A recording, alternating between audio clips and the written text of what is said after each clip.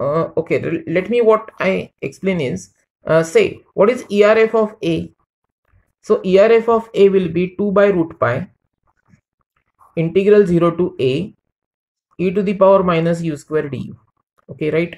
Now this integration I have. So what I can write for this integration? I can write therefore integral 0 to A e to the power minus u square du is equal to root pi by 2 error function of A.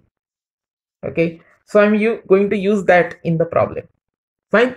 Okay, similarly, if you note that what will be integral b to infinity e to the power minus u square du, can I write this as root pi by 2 ERFC of b?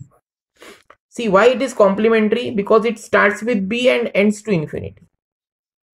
So it's a complementary error function. So let's use all this stuff in the given problem, and what we get is root pi by 2 ERF of A plus integral A to B e to the power minus u square du plus root pi by 2 ERF C of B is equal to root pi by 2. Okay, if I take this root pi by 2 over here, if I multiply, what I'll get is so this will get cancelled.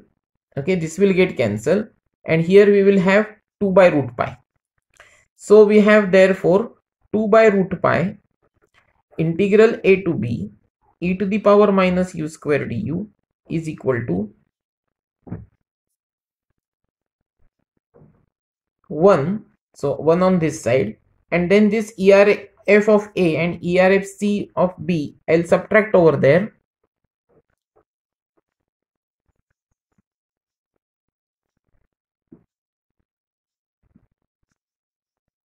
Okay,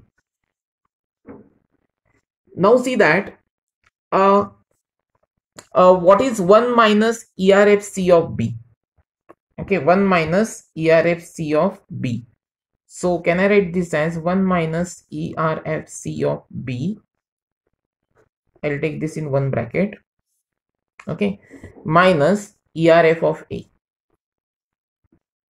Right, now we know the property of error function which says that ERF, so here I'll write down that property, ERF of B plus ERF C of B is equal to 1. This is the property of error function, right? So what is 1 minus ERF C of B? It is ERF B of ERF of B. Okay, so I can substitute here. So this I can substitute as ERF of B minus ERF of A. Right? And now if I take this over here, I'll finish my proof by writing integral A to B e to the power. Now minus u square du. So change of variable is allowed. So minus x square dx. Okay, is equal to root pi by 2 into bracket ERF of B minus ERF of A.